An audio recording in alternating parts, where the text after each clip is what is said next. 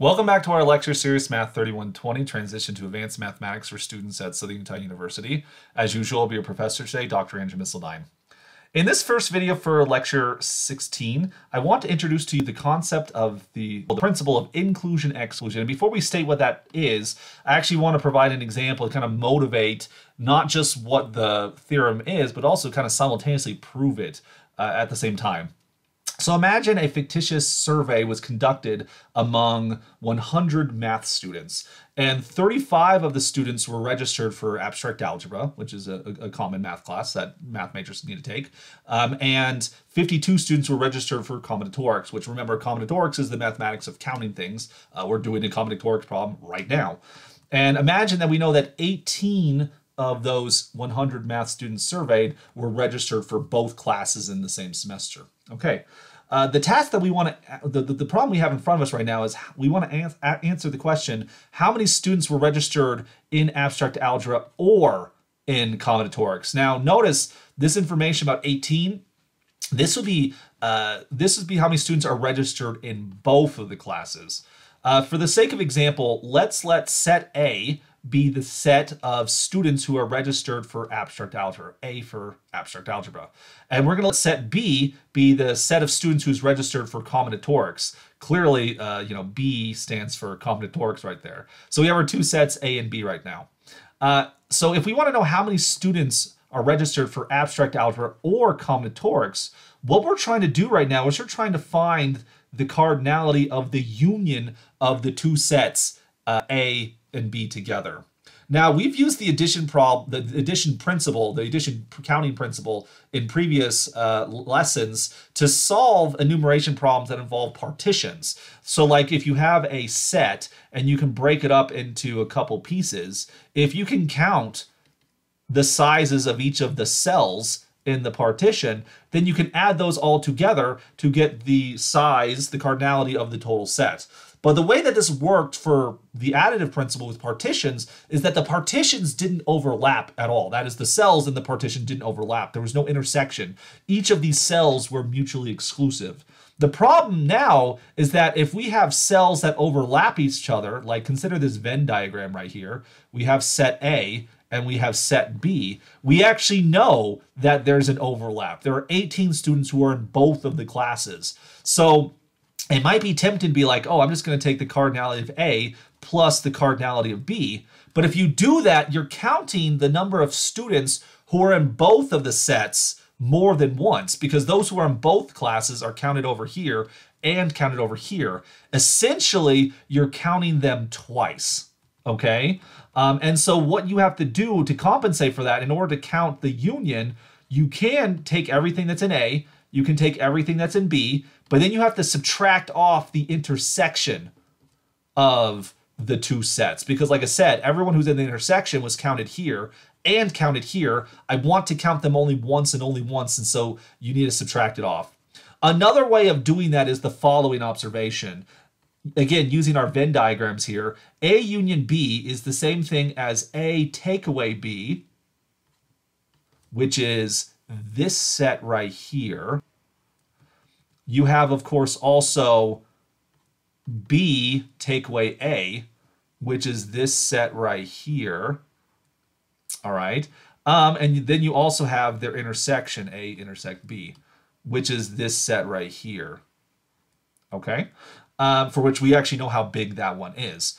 So when it comes to A intersect B, A take away B, this is the same thing as, of course, A take away, because we want to do this thing with cardinalities, right? So we want cardinalities of these things.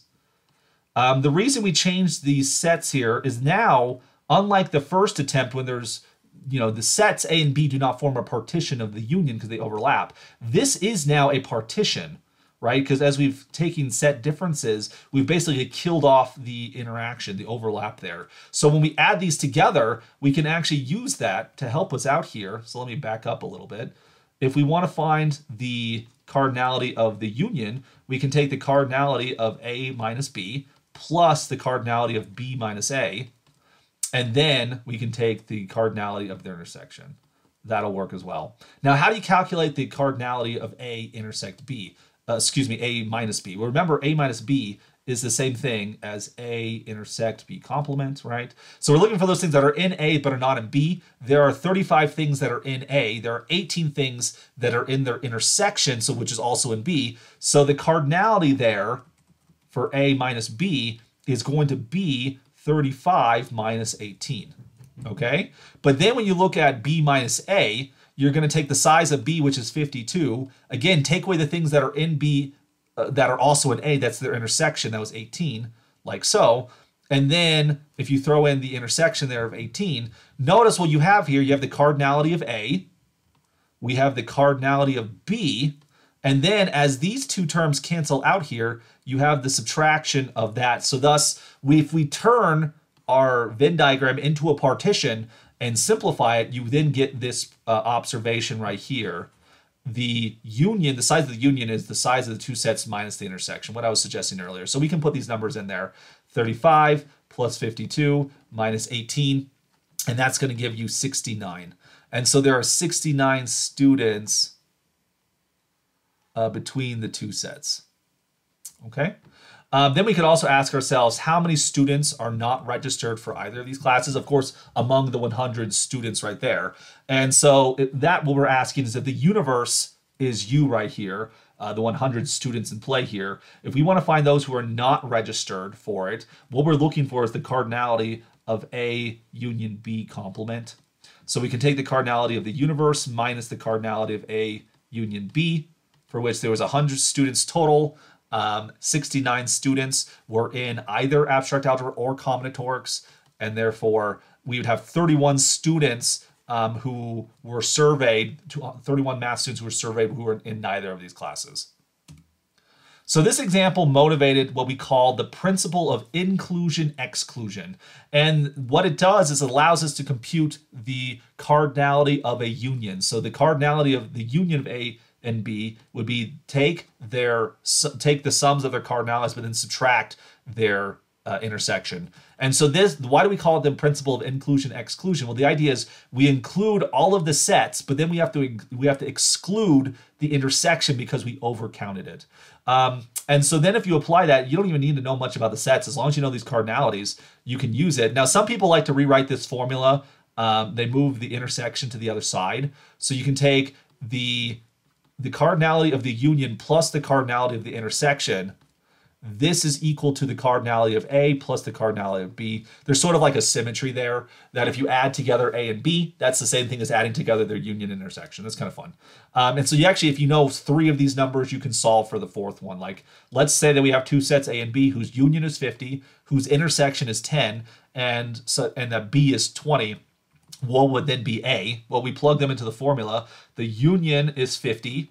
The intersection is 10. We don't know the cardinality of A, but we know the cardinality of B is in fact 20.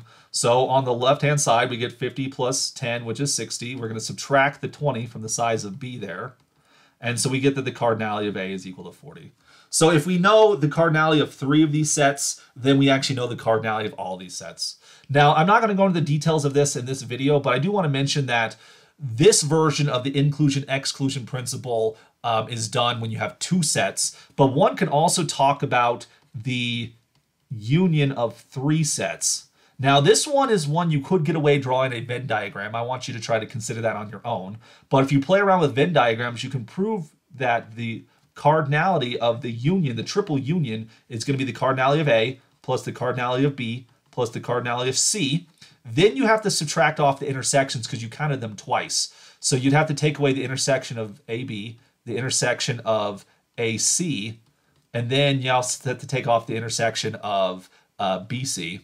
The problem with this, though, is that as you're subtracting these intersections, it turns out you're taking away the triple intersection too many times because all of these sets contain their intersections twice. But then when you subtract them off, you ended up taking the triple intersection off too many times, one too many times. So you can actually fix that by throwing the triple intersection, A intersect B intersect C, like so.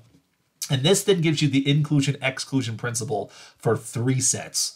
And so this, again, this illustrates the name. You include the sets, you exclude their intersections, then you include, again, their triple intersection.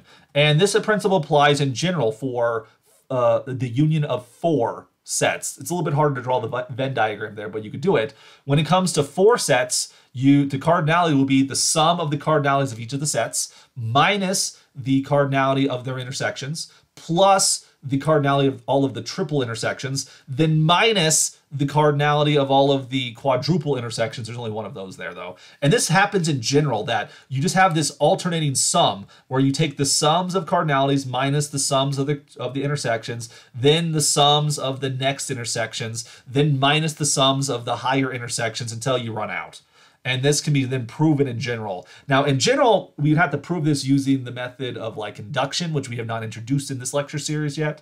So for now, we'll stick with our Venn diagram argument from the previous slide, and we can accept as truth the inclusion-exclusion principle on 2 sets.